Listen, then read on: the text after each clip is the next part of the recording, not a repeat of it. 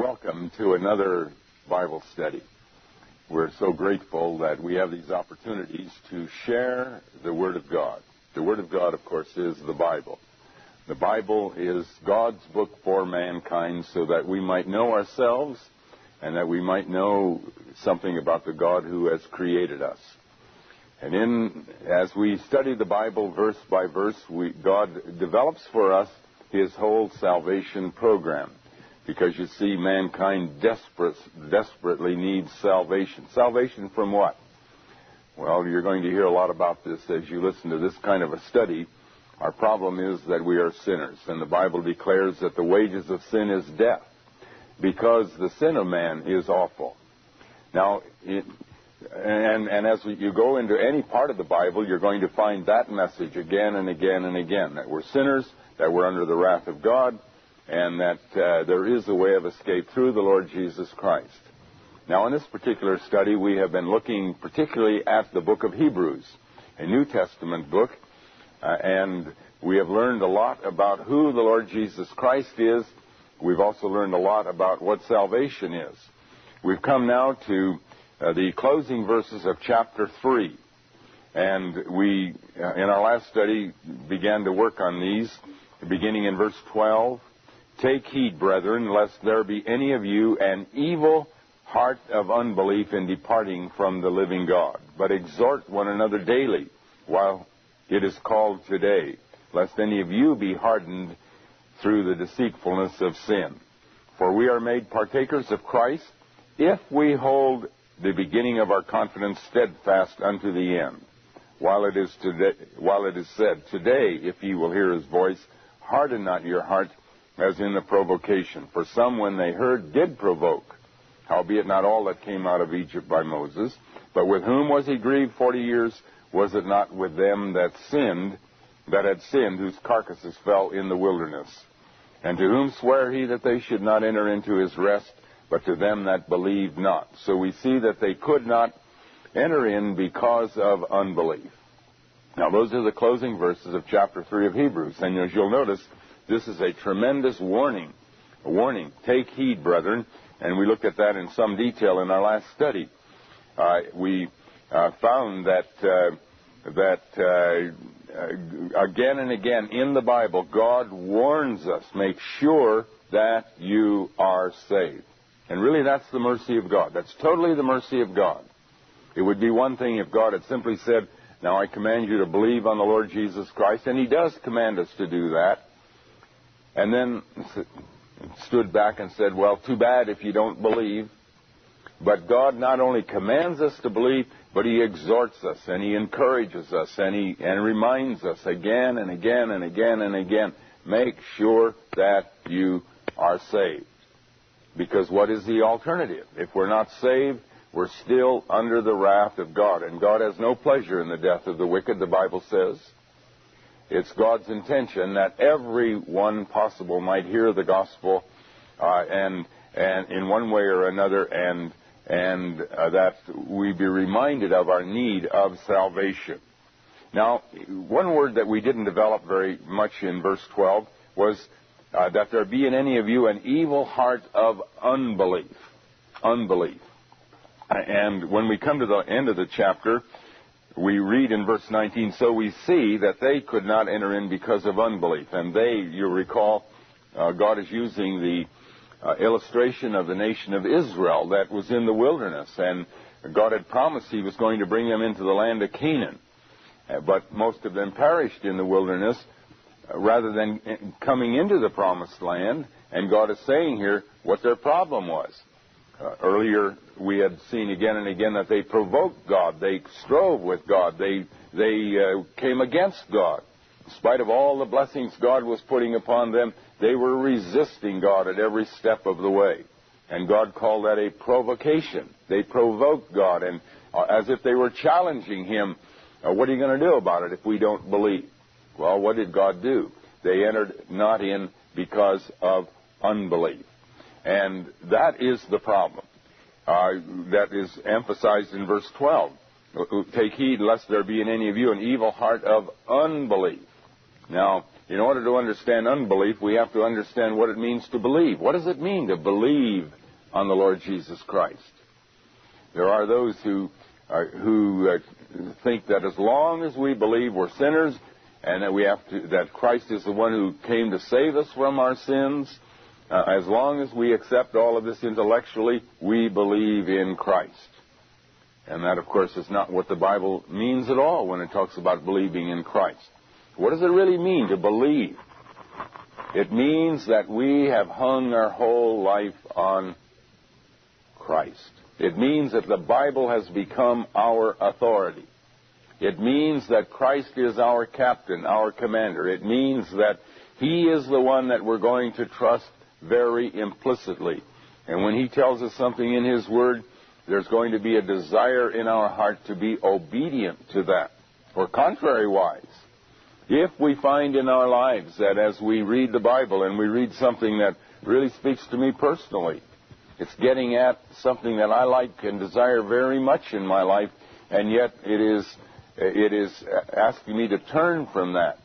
And if I decide, no, I'm going to do my own thing, I'm going to go my own way in regard to this matter, then I've got unbelief in my heart.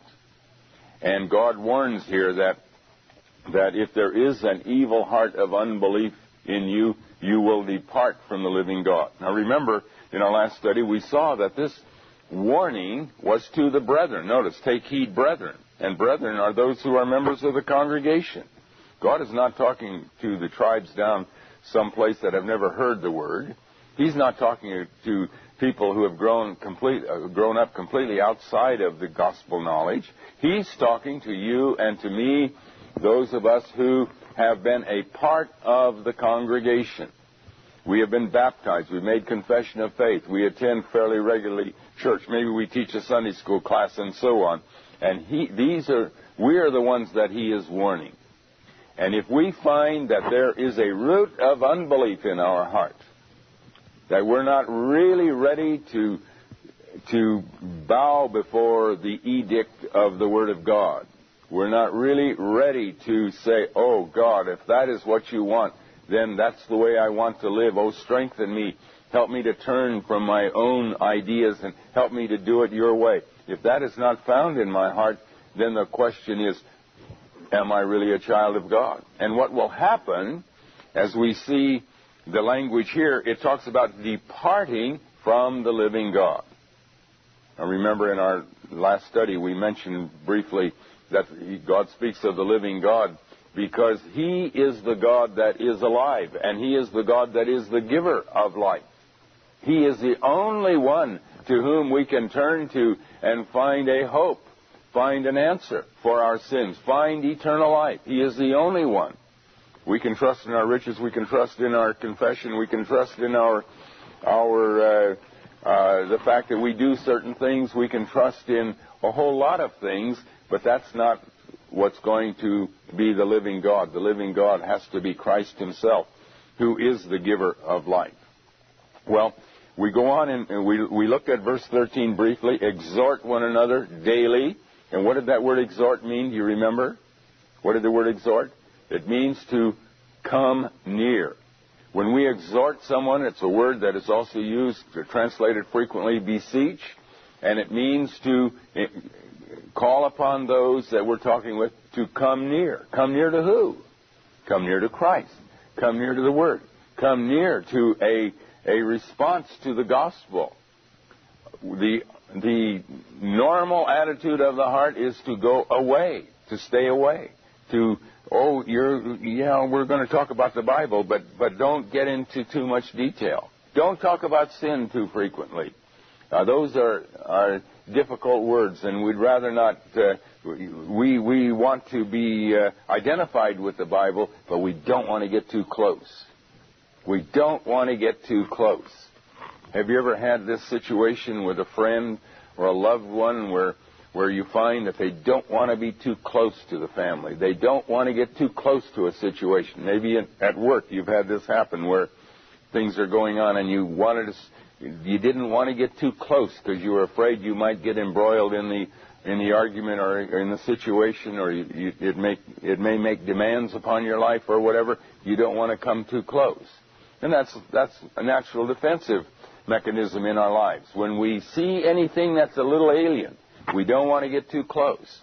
But the fact is, when we're talking about the gospel, the opposite is true. It isn't that we don't want to get too close. We want to be drawn as close as possible. We want to be brought into the very intimacy of the Word of God, and we want to know all that we can about the Word of God. We want to be drawn closer and closer to the Lord Jesus Christ, because He is our refuge. He is our hope. He is our desire. He is everything that can be. And the thing that will keep us from drawing close, the thing that will keep us from drawing close is sin. It's sin.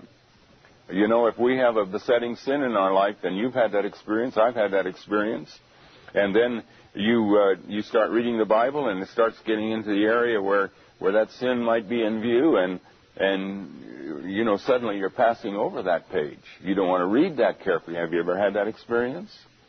But the fact is, when we start drawing away from God, we're departing from Him. Departing, that's the opposite of drawing near. Then it may indicate that we have real problems. And then notice, it goes on in verse 13, and we spoke briefly about this last time also. It is called today.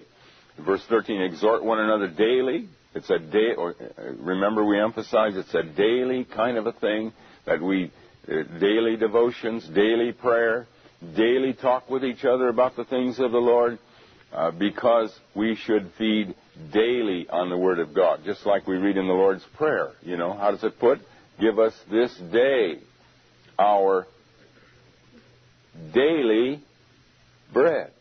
Who is the bread that we are to receive daily?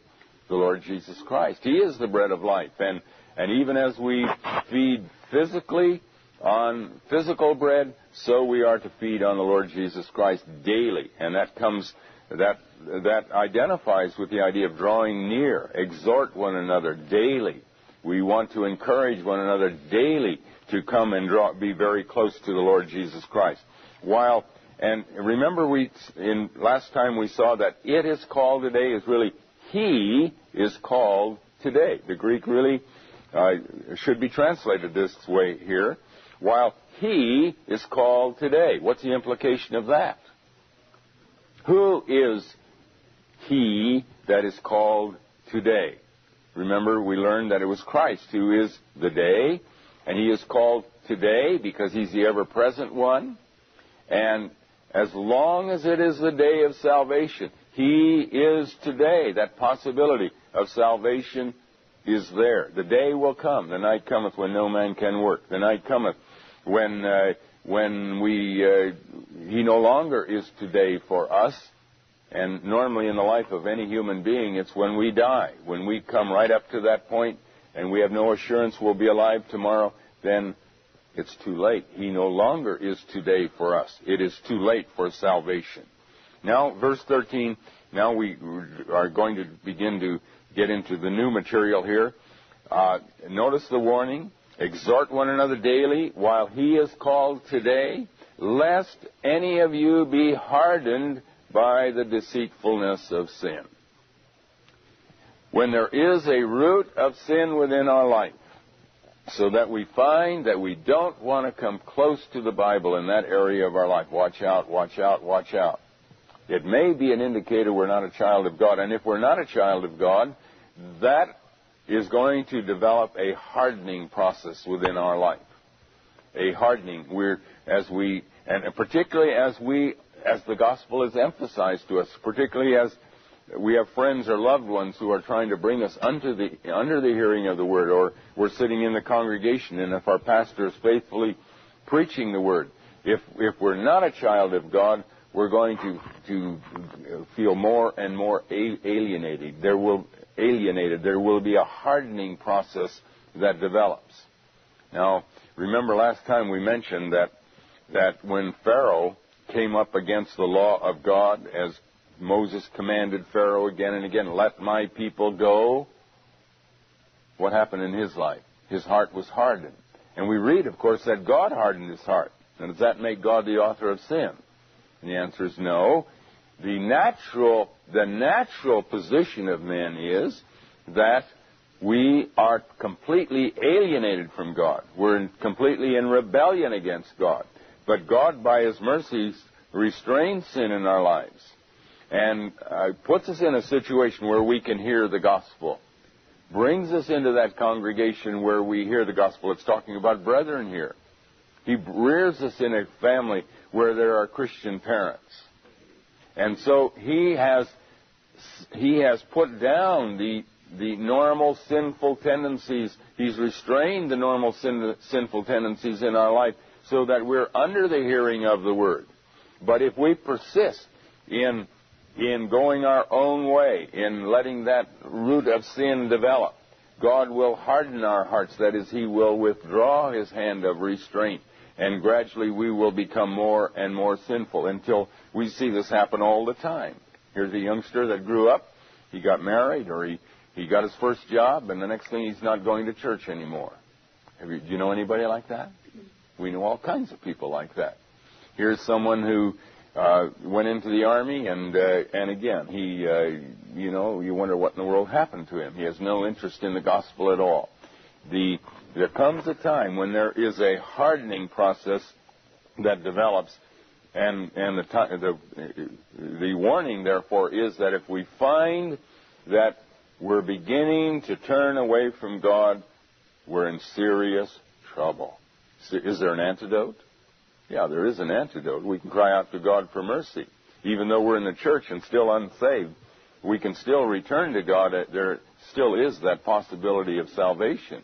Remember Isaiah 55, seek ye the Lord while He may be found.